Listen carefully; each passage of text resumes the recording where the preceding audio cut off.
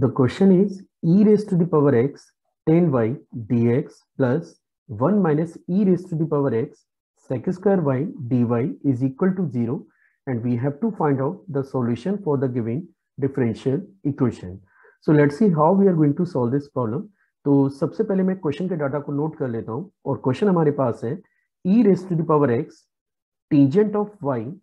into dx plus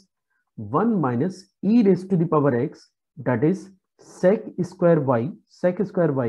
dy and this is equal to 0. In the next step what we are doing, हम लोग यहाँ पे variable separation apply कर रहे हैं इस डिफरेंशियल इक्वेशन को सॉल्व करने के लिए। और वेरिएबल सेपरेशन में आपको करना क्या होता है, आप वेरिएबल्स को सेपरेट करते हैं, मतलब आप एक साइड सारे x के एक्सप्रेशंस को यूज करेंगे और दूसरी साइड आप y के टर्म्स को यूज करेंगे। यानी कि in the next step we are writing e raised to the power x tangent of y dx is equal to 1 minus e raised to the power x into sec square y और dy। तो अगले step में मैंने ये लिखा है और अब मैं यहाँ पे वेरिएबल सेपरेशन अप्लाई कर रहा हूँ। तो हम लोग इसे लिख सकते हैं, एक यहाँ पे माइनस और आएगा, हम लोग इसे लिख सकते हैं e raised to the power x divided by 1 minus e raised to the power x into dx और राइट साइड में आप इसे लिख पाएंगे माइनस की sec square Y divided by tangent of Y into D Y के। Now next, अब अगर आप गिवन फंक्शन को बोथ साइड इंटीग्रेट करते हैं तो चलिए इंटीग्रल का साइन यूज कर लेते हैं और ये जो राइट साइड में आपको माइनस नजर आ रहा है मैं इसको लेफ्ट में मैनेज कर रहा हूं, तो ये बनेगा integral minus e raise to the power x divided by 1 minus e raised to the power x dx and this is equal to integral sec square y divided by tangent of y into dy के। Now check it,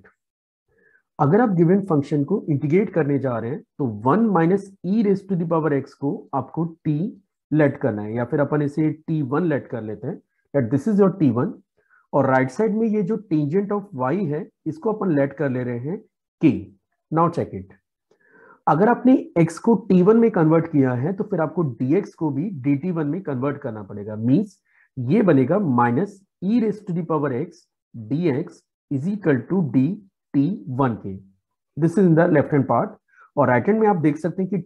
tangent of y का जो derivative है ये आपके पास बराबर होता है sec square y dy and this is equal to dk के। So now this will become that is integral of, आप देख सकते हैं minus e raise to the power x dx को आपने डायरेक्टली dt1 से रिप्लेस किया and divided by t1। This is the left hand part और राइट में अगर आप चेक करें तो ये आपके पास बन रहा है dk upon k plus constant भी आप साथ में यूज कर सकते हैं। Now nothing we have to do, we are just going to integrate now the given function को हम लोग इंटीग्रेट करेंगे और आप देखिए कि क्या बन रहा है। लेफ्ट साइड में आप इसे लिख सकते हैं लॉग मॉड ऑफ t1 के। उसका रीजन ये है इंटीग्रल 1 अपॉन x dx, इस फंक्शन को जब भी आप इंटीग्रेट करेंगे तो integral of the given function is log mod of x के। तो ये आपका लेफ्ट हैंड वाला पार्ट है और राइट में अगर अपन बात करें तो ये बनेगा log mod of k, this is log mod of k और अगर आप चाहें तो इस कांस्टेंट को भी एक नए कांस्टेंट से रिप्लेस करें, you just write down log mod of c1 के। नाउ अभी कुछ नहीं करना है, t1 और k की वैल्यू को हम लोग रिप्लेस करेंगे और जब आप ये वैल्यू रिप्लेस करेंगे तो ये बनेगा log 1 minus e raise to the power x, this is the left hand part. Right में आप देख सकते हैं लॉग मॉड ऑफ k और मॉड ऑफ k मतलब this is your tangent of y plus log e1 that is log c1, sorry, so that is c1। Now we are using the property of logarithm. अब मैं यहाँ पे logarithm की property में यहाँ पे use करने जा रहा हूँ, तो आप देख सकते हैं कि ये जो एक्सप्रेशन है जो कि राइट साइड में लिखा हुआ है which is log m plus log n, तो आप इसे लिख सकते हैं लॉग m इंटू n की। मीन्स लेफ्ट हैंड में आप देख सकते हैं कि ये आपके पास लिखा हुआ है लॉग